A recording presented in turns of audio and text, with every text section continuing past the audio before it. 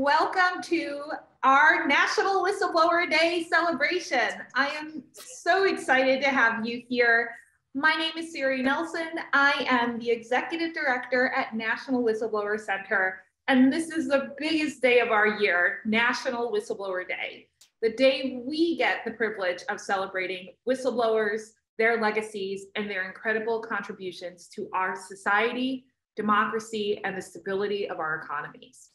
I'm so excited to be here today. It is the third day of our 3-day celebration this year.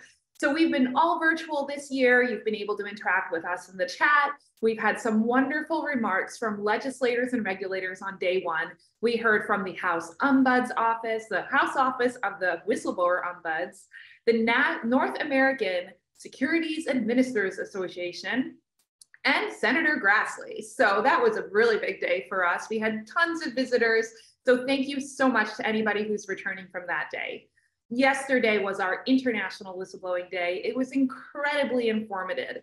We started off with a member of the French National Assembly, Hugo Bertasiles, and then we went on to a wonderful panel with Stephen Kohn and 2 Harvard Business School professors who studied the impact of rewards on whistleblower intentions and how they make the decision about coming forward.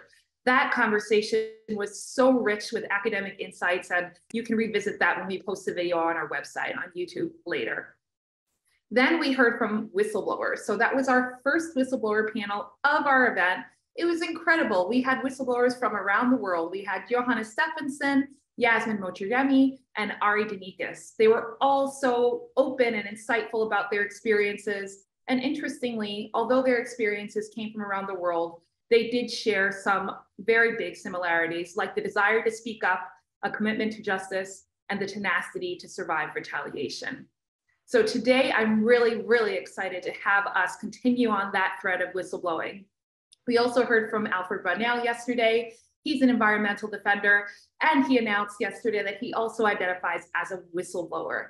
His remarks were so powerful and helped us all understand the value of environmental defenders, the reality that all environmental defenders are whistleblowers, and the importance of increasing our protections for those environmental defenders and whistleblowers, especially those who are coming forward to speak up about wildlife crime violations, such as wildlife trafficking.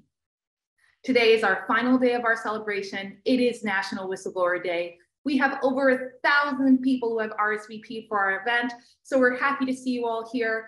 And thank you to our generous donors who have helped us reach our fundraising goal. Today, you will hear from Stephen Kohn and Jane Turner on the story of National Whistleblower Day. Then Jane Turner will continue with whistleblower experiences, life after whistleblowing. And then we'll hear from some early career whistleblower attorneys about how they plan to build on the legacies of their mentors. And finally, we will wrap up with some incredible remarks from Dr. Allison Gill, a whistleblower who is also a podcaster and has an incredible story. So now let's get kicked off with Stephen Kohn and Jane Turner telling the amazing story of how we learned about the true meaning of National Whistleblower Day. Good afternoon. My name is Jane Turner. I am an FBI whistleblower.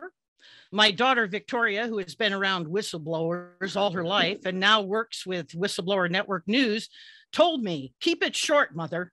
Do not get into Stephen Kohn's time." But it is hard to keep it short about a giant. There are too few giants for whistleblowers today. Stephen Kohn and Senator Grassley are 2 who come to mind. Stephen Kohn has been a whistleblower lawyer for 35 years. Most people know that, but don't know Stephen Kohn sprang from the fertile soil of an activist mother, Corinne Kohn. Did you know his family has joined him together in a whistleblower advocacy journey?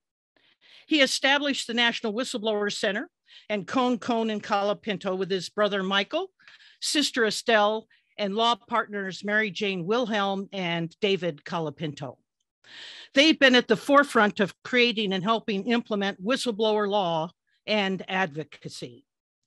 Not only whistleblowing, but Stephen Kohn has another love besides his wife, Leslie, a love of history and history books that was ignited and encouraged by Howard Zinn.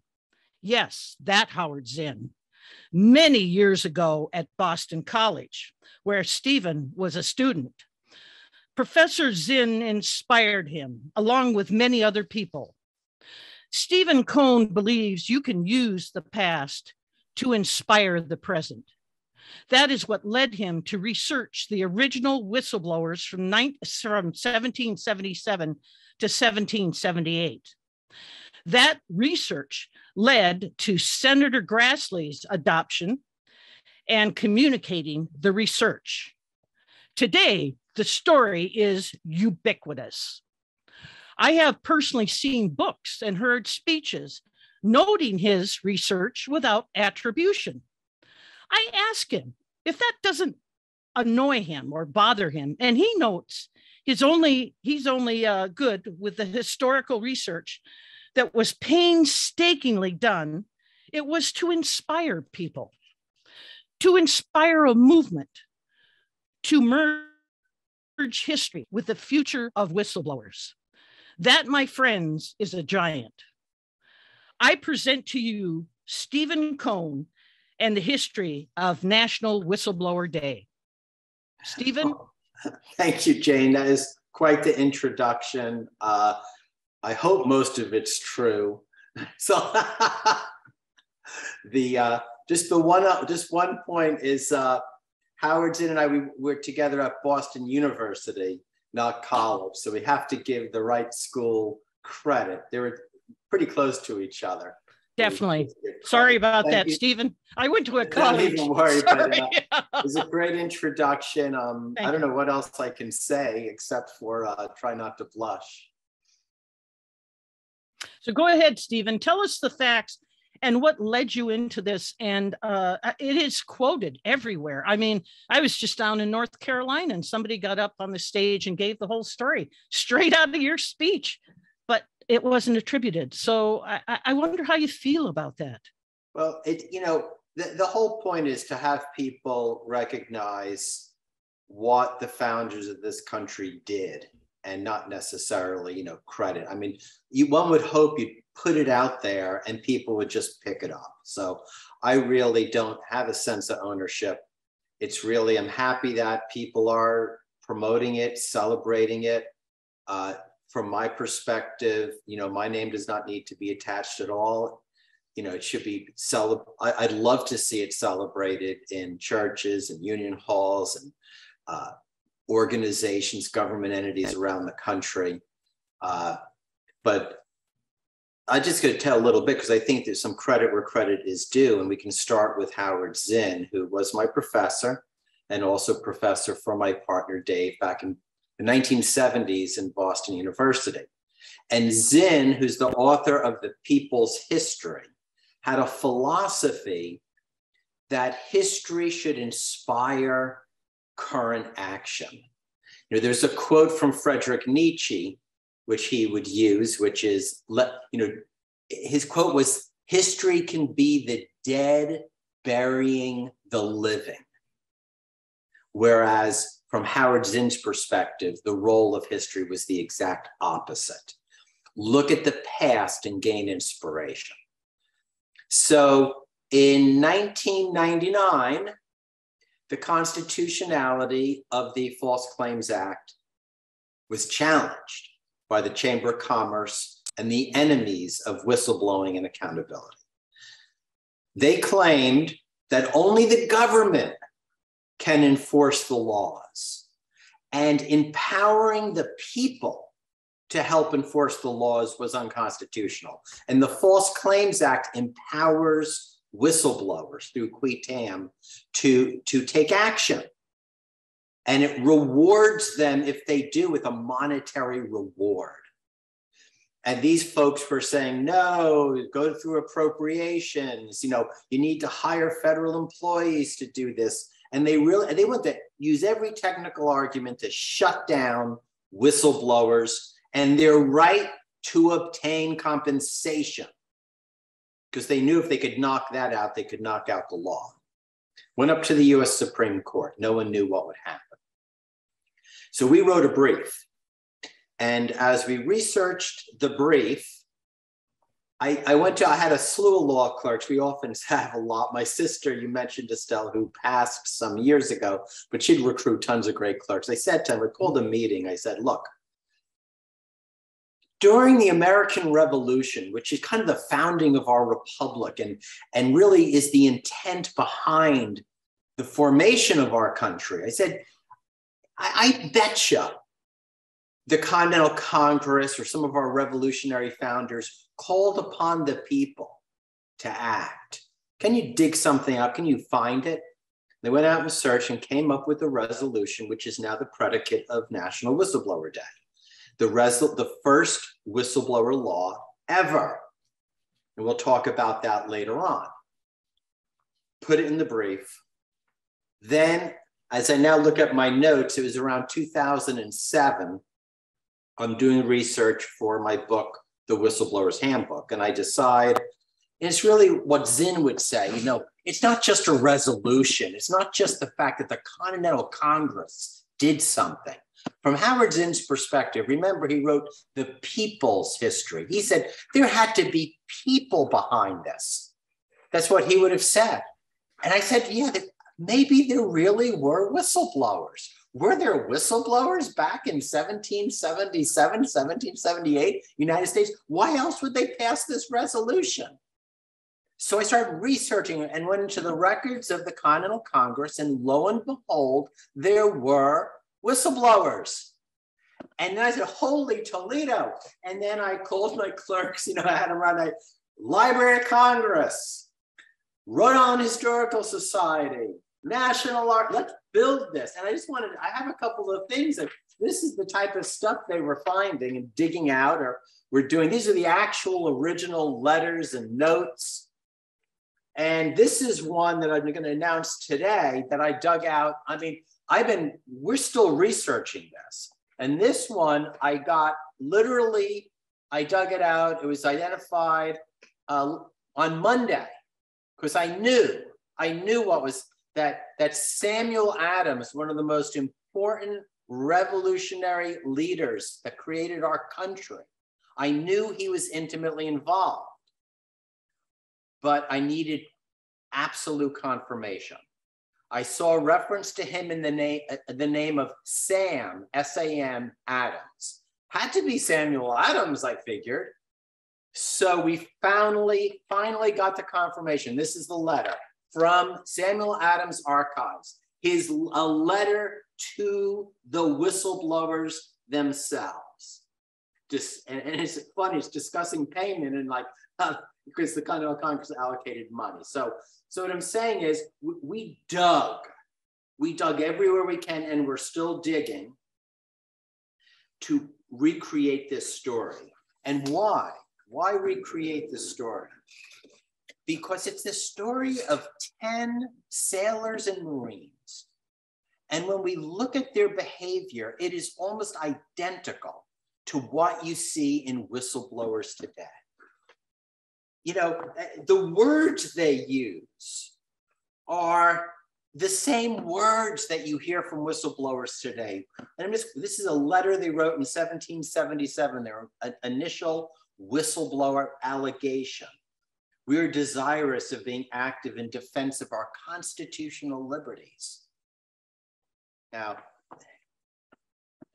this is how you start putting together history.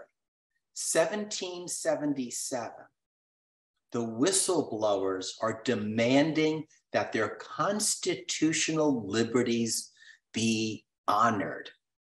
But there was no American Constitution. There was no Bill of Rights. How can these 10 sailors and Marines be demanding constitutional protection when the government just formed 6 months ago? So we just start putting the pieces together, and here's what we find. We find that they were working on, they had identified that the commander of the United States Navy was corrupt, was mistreating prisoners, was failing to do his duties. So these are 10 sailors and Marines on a ship that are deciding to expose and blow the whistle on the big boss, the commander of the Navy, appointed by the Continental Congress, whose brother had served as governor of Rhode Island and was a signer of the Declaration of Independence. And they're going to blow the whistle on him. And what do? They look towards their constitutional liberties. And that's the first clue that Samuel Adams was a major player here. Because Samuel Adams was an advocate of what was known as the common law constitution, that, natural rights, that there are constitutional rights that every single American had. And that's the predicate, the foundation of our Bill of Rights. That's where it comes from. These are the very origins. So these 10 sailors and Marines sign out a petition. They appoint one of their members, jumps ship, without any permission, jumps ship, travels from Rhode Island to the Continental Congress in Philly, and presents testimony. And again, we dug out his actual testimony before the Marine Committee of the Continental Congress, when he was questioned and the answers he gave. And the guy's a whistleblower. They ask about the petition. They say about the conduct. He talks about the problems he had. And they present the petition signed by every single one of the 10 sailors and Marines. And I always like to tell them, so, we all know what happened, what happened, what happened. Did they hang him, shoot him, whatever? No, they fired the commander-in-chief. First, they suspended him, and then they fired him. The whistleblowers did the right thing. But the story doesn't end there, because the commander of the Navy, this chap named Hopkins, he's a little pissed off. So first off, before he is notified he's been relieved of command, he court-martials the one whistleblower he knows, a chap named Richard Marvin. He court-martials him. And we have the transcript of the court-martial. And it was very fair, because Hopkins, who is now the target of the whistleblower allegations, of course, he ran the court-martial. And it's all about who else signed the petitions. Who are the other whistleblowers? They're grilling him. Who are those whistleblowers? And Marvin refuses to answer the questions. He says, I will answer the questions posed by the Congress, but not by you. He's found guilty, court-martialed, thrown out of the Navy. Okay. Then, as the story unfolds, Hopkins files what's known as a criminal libel suit against all 10 whistleblowers. But he can only capture 2 of them. And in those days, he can go to jail for a criminal libel. And 2 are arrested, thrown into jail in Providence, and they write a letter to the Congress pleading for help. And again, this letter could have been written by any whistleblower today. It's amazing. Here's what they write. Your petitioners, not being of affluent fortunes, and whistleblowers generally aren't among the millionaire, billionaire class, but young men who spent their time in service of their country. Whistleblowers always kind of view themselves in service of their country, be it corporate or government. They have a sense of right and wrong, of patriotism. Being in arms against its cruel enemies, they were fighting the British. But then here's some key words. Arrested for doing what they believed and still believe was nothing but their duty. I ask, the whistleblowers out there who are listening, you know what I'm talking about, because I've heard it 1,000 times. I was just doing my job. This is my duty. And then listen, they go on. Now they're held to bail, high bail, in a state where they're strangers without connections to assist them against a powerful enemy. This is essentially the constant class nature of whistleblowing. You have a worker, an employee, someone without a lot of resources, generally against someone with a lot of money, a big corporation, a government institution, or something. It's never equal. And they plead to Congress for help. And what occurs with their plea? Congress passes the first whistleblower law in history, I think in world history, that actually lays it out as a real whistleblower law. And it's now celebrated, but you have to read it. You have to read it on Whistleblower Day. It should be read but everywhere on Whistleblower Day. This is part of our heritage, our culture, our history. And this is what it says. That it is the duty of all persons. Now, this is amazing. So he's not saying men. He's not saying citizens. Persons who are inhabitants. I mean, it would cover immigrants for sure. It probably covers slaves. Now, it's interesting if you tie it back to Samuel Adams. Adams was anti-slavery. So when you look at the founders of the country, there were divisions. But what you're seeing running through this resolution and from the beginning is that part of the revolutionary foundations of America that these folks were, at least from Adams' perspective and others, which I'll get into, were on the anti-slavery side, very much so. And we're on this constitutional right to be a dissident, to blow the whistle, to expose wrongdoing. So that's, again, was the tip-off that Adams had something to do with this. But it goes on, it says, the duty of all persons, listen to this, to give the earliest information to Congress. I mean, blow the whistle as early as you can. And it's funny, that's all reflected in all of our modern whistleblower laws. First to file, they want to be early. Or any other proper authority. So it's Congress or the proper authority of any misconduct, frauds, misdemeanors committed by any person in service of these states. In other words, if you know if it's the commander of the Navy, you can blow the whistle. If it's the president of the Congress, you can blow the whistle. And I now, upon research, if you read the Declaration of Independence, it does not contain a right of freedom of speech. It might be implicit. Men are created equal with and endowed by certain rights, life, liberty, and pursuit of happiness. But here they're talking about the right to dissent, the right to expose government misconduct.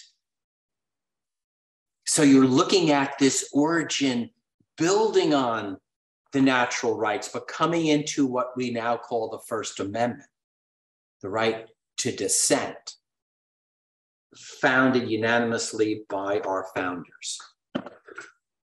So they did a little more than that. They then voted to pay the attorney's fees of these two whistleblowers. In other words, they were going to hire lawyers to represent the two whistleblowers, and they voted money. $1,300 was eventually voted. Very amazing, because the Continental Congress didn't have any money. This is the middle of the revolution. They had no money. If they lost the revolution, they all get hung for treason. But they're not buying bullets. They're buying an attorney to represent whistleblowers. It's amazing. And again, this is where it again starts unfolding, because the lawyer they hire, this guy Cheney, who had served, and I think he was serving as Attorney General of Rhode Island at the time. His father-in-law was a signer of the Declaration of Independence from Rhode Island, but also one of the founders of the Rhode Island Abolition Society. And Cheney's son became the leading minister in the United States for the abolitionist movement as it developed. So it's clearly, and then Hopkins, the commander whom they were blowing the whistle on, the whistleblowers. He turns out to have been the captain of one of the most notorious slave ships that had a revolt of the slaves on it, and just was recorded that it was put down brutally. That's what I read. Now, we know that the slave ships were more brutal than can be imagined. How do you put a revolt down even more brutally than what's on that ship to begin with? I don't even get this, just, very bad. So you can kind of see these divisions and these arguments playing out.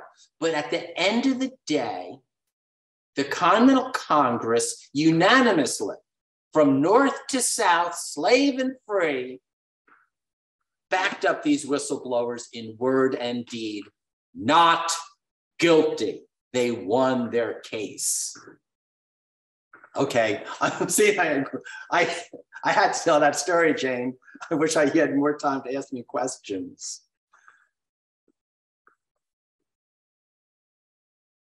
But I think you might be on mute. No, it's fine, Stephen. So I'd like to know, what are your plans for the future with this research? Are you going to write a book? Are you going to go on a speaking tour? What are your plans? Well, we're continuing our research. The fact that we would confirm Samuel Adams with absolute documentation is a big step forward. But the real plans are to push to have National Whistleblower Day as a day of national recognition. And it's really breaking out. The Senate has passed resolutions every year unanimously since 2013. And agencies are beginning to follow suit. Syria has listed some of them, where they're giving speeches, holding celebrations, holding meetings. So some of it is just email, some of it is an actual event, some of it is speeches.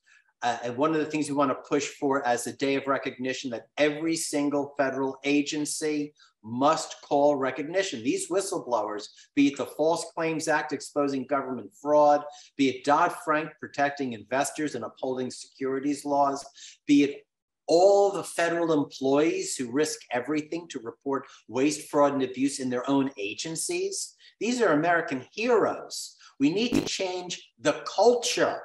We need to look at what the Continental Congress did in 1778 in money, in resolution, unanimously, and we need to celebrate that, and we need to use that as a cultural icon throughout the entire federal government on July 30th of every single year.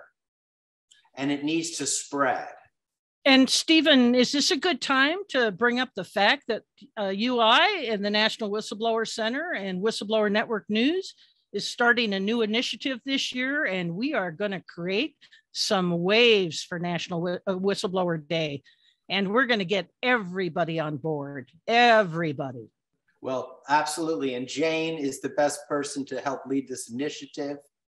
As a 25-year veteran of the FBI, as someone who in her career did unbelievable work on behalf of victimized women and children on Native American reservations, and also fought corruption and crime, etc. She is in many ways the embodiment of these sailors and Marines who gave total service to the country, put everything on the line, blew the whistle, and know the power of whistleblowing and the importance of what the founders of this country did in 1778. Yes, we've been on this campaign for a number of years, but I'm with you, Jane. I know we're together with Siri. We're going to take it to a new level. And next year, it's going to be recognized by the federal government, mandatory in every single department of this country. They will recognize the whistleblower. They will celebrate the whistleblower. They will turn the culture around, and we will demand it. Yes. Thank you, Stephen. Thank you, Stephen. Yes, we will. Yes, we will. Yes, we will. Yes, we will. Siri, I believe we've got some great whistleblowers coming up. Siri, you're very nice. Yes, we will. I'm so Yes, happy. we will. You got to tell that story, Steve. Thank you for all the great and very exciting updates. Those documents are so impressive, and all the work you're doing to research this is so impressive. And I want to remind everybody that the story was originally published in this book right here. This book is your essential resource if you need any information about what you should do if you're a whistleblower. Stephen Kohn is the author of it. It's called The New Whistleblower's Handbook. It's available on our website and at kkc.com. You should definitely check it out. I want to make a quick note to the chat and say thank you so much, everybody, for showing up. If you have any whistleblower tips you'd like to share, please be sure to fill out the intake form at whistleblowers.org. You can see in the upper right-hand corner, you can click on Get Help. That is the only secure way you can share information with a group of attorneys who will evaluate and see if they can get back to you with help. If you put the information in the chat, it will be visible to everyone. You will not benefit from any of those protections. So please make sure to go to whistleblowers.org and click on Get Help if you have a tip you'd like to share or if you're seeking legal help. If you're still concerned about getting an attorney, starting with this book is a great place to start. So go ahead and order it and see if we can help you there. I want to note some of the great agencies that Steve brought up and that are already taking the lead in the government. We have the EPA, we have DOL, we have the USDA, we have the Office of Personnel Management. We have so many different offices that are recognizing National Whistleblower Day on their own. HHS has a great social media campaign, and the Environmental Protection Agency has a wonderful podcast that you can listen to. So I really want to celebrate those agencies for coming together and recognizing National Whistleblower Day. On social media today, I can see that tons of different agencies, organizations, companies, and law firms are celebrating and recognizing National Whistleblower Day. So I really want to say thank you to all of those people and let everybody know that the tide is moving in a good direction. We are seeing more support for today, and thank you for being here today. I think, Steve, you want to say something quickly? Yeah, also, I believe that the SEC has issued a great statement. Yes, you're right. I'm sorry. Thank you for reminding me. The SEC did issue a great statement, and you can read that at their website as well.